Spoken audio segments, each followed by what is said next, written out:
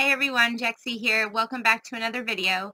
So I've been getting a lot of positive feedback on the story times I've been doing, so I thought I'd share another story with you. I thought I would share with you the time that child services and the police got involved when my ex-mother-in-law told them that I was using heroin, when I actually had almost 5 years clean.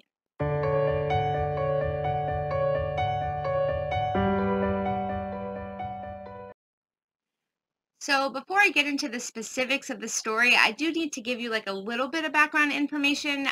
There's a lot to go into, but I'm not going to go through all of it. Perhaps I'll share that in another video. But in September of 2017, my kids and I left my marital home and my marriage. I brought them up to New Jersey, which is where my family and my ex-husband's family both live. And we had gone through some court stuff, and it was kind of a mess, but we went from originally I was living with my in-laws when I moved up. They had a bigger house. They had rooms for myself and my two kids. They allowed me to bring up my dog. And I thought the school districts was better than where my parents lived. My parents lived in a townhouse and they weren't in a place where they were comfortable taking animals. They had just had all their, got new furniture and carpets redone, and they didn't want to bring in a cat and a dog, and which I understood. So that's why I was at my in-laws' house as opposed to my parents' house. So I had only been living there for probably, let's see, it would have been about 6 weeks when this happened. When my husband at the time, my ex-husband, I never know what to call my ex-husband, he would have the opportunity to visit with the kids. And when he was able to visit with the kids, I would leave the kids at my in-laws where I was living, and I would go visit my parents for the weekend, allowing him to visit the kids at his mother's house. He wasn't living there. He would come up at the time. He was still living in Maryland, and he would come up. So it was a weekend in October, at the beginning of October, and he had come up to visit the kids, and I went to my parents' house for the weekend. Apparently, while he was there, he had given a box of Narcan to my mother-in-law and made a snarky comment about how she should keep it in the house because she may need it for me. Now, mind you, at this time, I was going to be celebrating 5 years that November. So I had had significant time in recovery and hadn't had any issues in that area, but and he was dealing with recovery-related issues. So anyway, the following weekend, the kids and I came to visit my parents. I think it was a Jewish holiday, maybe. I'm not really sure. There was some reason that we were down here for the weekend, and it was Saturday night. And again, this was the week after they visited with their father. And at 11:30 at night, I get a knock on the door. 11:30 at night, I get a knock on the door from child services. Now, of course, the kids are sleeping. I answer the door, and they say, they announce who they are, if they can come in. Okay, I let them in. And they tell me that they are there because my mother-in-law reported to the police that they had found heroin in my belongings. Now, you can imagine my shock, and I was upset. I couldn't understand how heroin had made its way into my belongings. Heroin was not my drug of choice, and I had never actually had heroin in my stuff. So it's not like it could have been from an old time before. So I was really concerned. And my first thought went to the fact that my kid's father at the time was going through a lot of issues, both addiction related, mental health related. He had trauma and brain injuries. So he wasn't always thinking clearly. And my first thought was the fact that he must have planted it. He must have planted it as a way to, try to get the kids, to make me look bad. I wasn't sure. So my concern immediately came, one, if he planted heroin on my stuff, where else may he have planted it? Perhaps in my kids' stuff, perhaps in their book bags. And I was absolutely panicked. So of course I made the decision right there that I could not bring my kids back into a house that potentially had heroin in it. So I knew I could not go back to my in-laws' house. I'm not going to expose my children to heroin. So they asked me, of course they said it was in my belongings, so they assume it's mine. And I said, well, I have almost 5 years clean off of all substances, like I don't even drink. And they said, well, I could come on Tuesday because it was a holiday weekend or something. And they said they weren't going to be open till Tuesday, and I could come on Tuesday to take a drug test. Well, I told them that was ridiculous because it was Saturday, and a lot of drugs can be out of your system by Tuesday, and I didn't want that to come up later. Like, well, it was days after, who knows, right? So I went to the hospital immediately when they left, and I went and got a drug test. So they told me that they were, the emergency child services people, and they were going to have to send a real caseworker out the following day to talk to my children, which I was annoyed about because this is now the second time since I had left my marriage 6 weeks before that child services was involved. The first time they were involved was because of the restraining order that I had filed against my ex, and because of the domestic violence type situations that were mentioned in the restraining order, they had to just check and make sure the children were okay. So I was totally okay with that. It was like a quick thing. They closed the case. Everything was fine. But this time now they're in for different reasons. And not to, crap on child services, but although I have seen them do some good, for the most part, they seem to cause trouble for people who don't need them involved and ignore the cases where they really should be involved. So I don't have real pleasant feelings about them anyway. However, they have been very helpful to me during my transition from, being in my marriage to not. And they did provide me a lot of resources. They were very supportive of me in court and all that other stuff. So at this point, I didn't have like a really bad, trust with them. And they had a lot of information on the situation. So anyway, so they were going to come to my house on Sunday. And Sunday morning, I read an email from my mother-in-law, and it says, you have until 12 p.m. today to drop the kids off at our house and go get yourself some help. We will take responsibility of your children until you can get your shit back together. I mean, they didn't use those words, but you know what I'm saying. And I definitely, like, I was like, what? Like, you've got to be out of your mind. I don't even think I responded. I would put the emails up, but it's probably not that important. But then I noticed on one of the emails, my mother-in-law described what she had found in my belongings. And it occurred to me at that moment that what she found was not heroin. So I immediately tell my dad, and I said, Dad, we got to go down to the police station, and I have to clarify what this is that she turned in, because I don't want it on record that potentially I'm using heroin. That's ridiculous.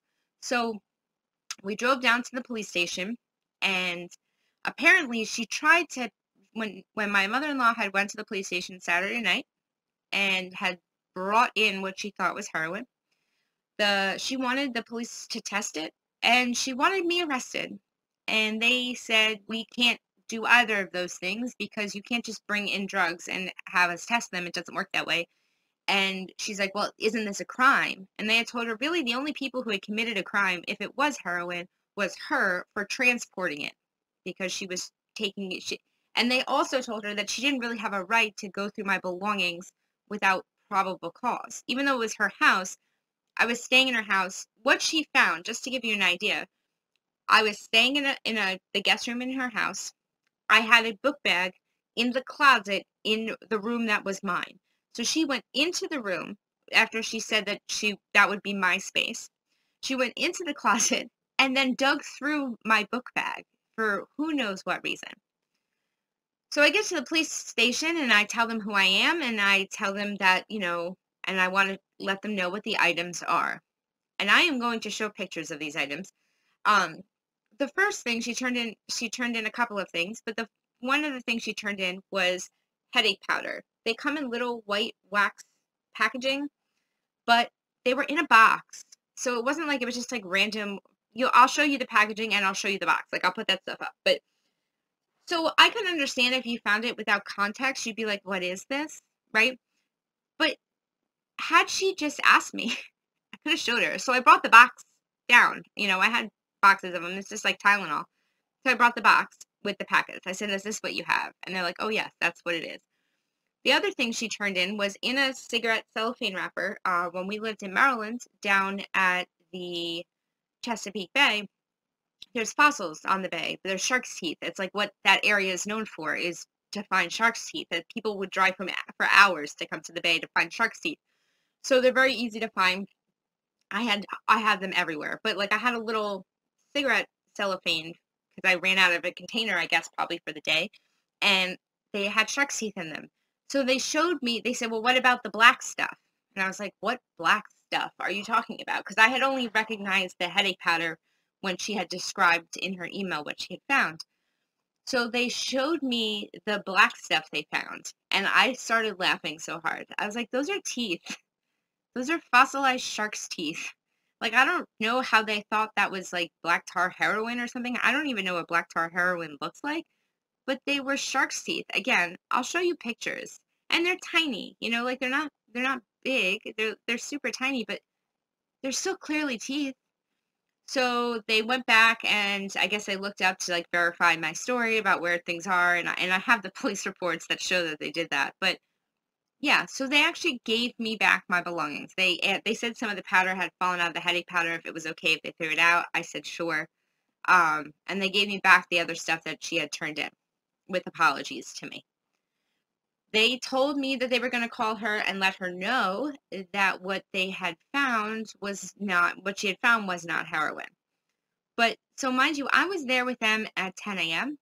I then had to deal with child services. And luckily at this point I had a police report and stuff that showed, well, I don't think I had the police report yet. I think I had to wait a few days for it. But by the time I had to see child services for my Tuesday appointment, I had the police report, I had all this stuff.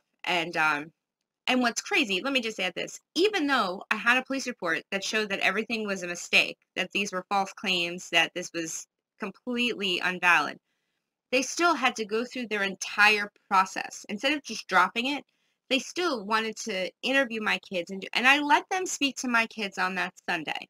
Because at this point, as I said, child services had been pretty supportive of me with my children. And I wanted to like keep things as they were because I anticipated that there may be future problems with my ex, and I would rather have child services on my side in case of future bad claims. So I allowed them to speak to my children, and you know, I was there, I supervised, they got to see the room, whatever, it was fine. So, because at this point, although I knew it was false claims, they understood it was most likely false claims. There was nothing documented that said they were. So on Tuesday, then, when I go into the child services office, I also offer to take another drug test, which so I have now passed 2 drug tests. I have the police report that says that everything was false and it was all a mistake. And they still, like for like a week or two, like wanted to meet with my kids again. At that point, I told them to F off because I was like, there's no reason for it. You shouldn't have had a case. I can't believe that I can call and make a fake claim because keep in mind, when they got involved, they hadn't spoken to the police. They had only spoken to my mother-in-law. So all the information they had was from my mother-in-law and from no other sources. I provided them with the information from the police.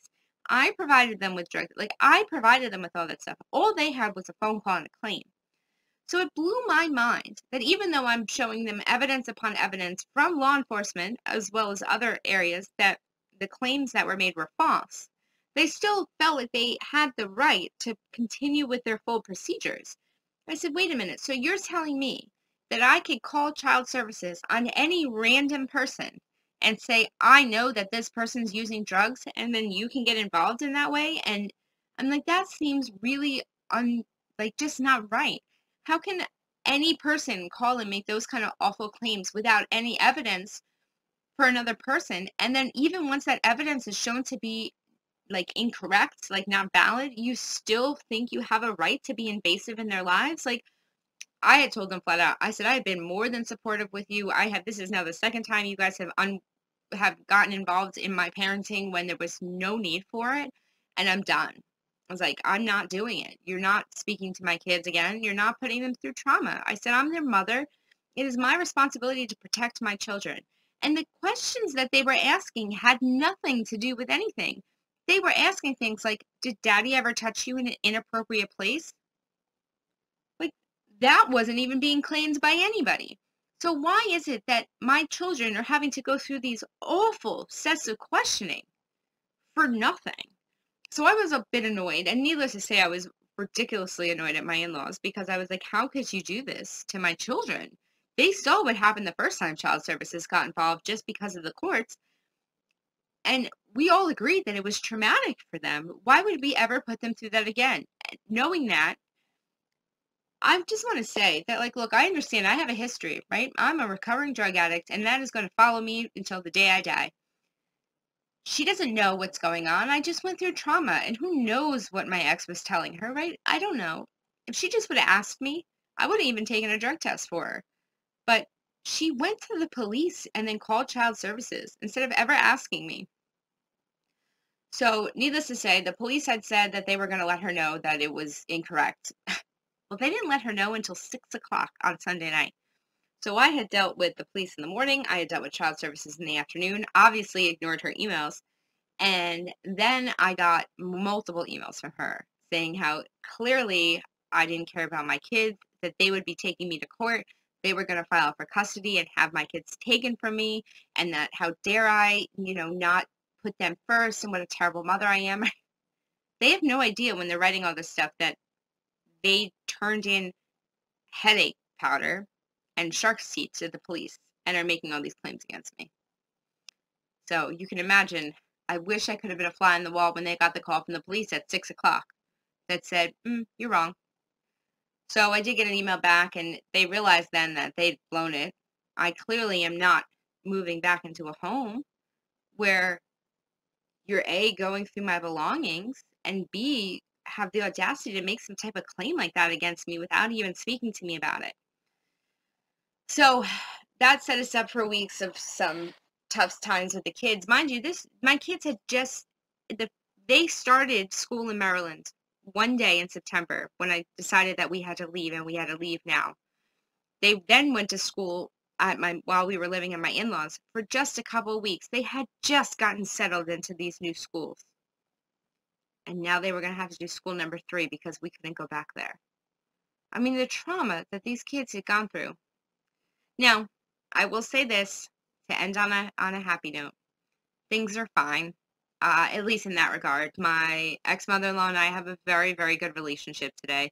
She has more than apologized. It was a really tough time, and nobody wants to think that their son is as sick as my ex-husband really is. And so it was easier for her to think that I played some sort of role in like our marriage dissolving, in the trauma, in the hurt, that I had exaggerated things.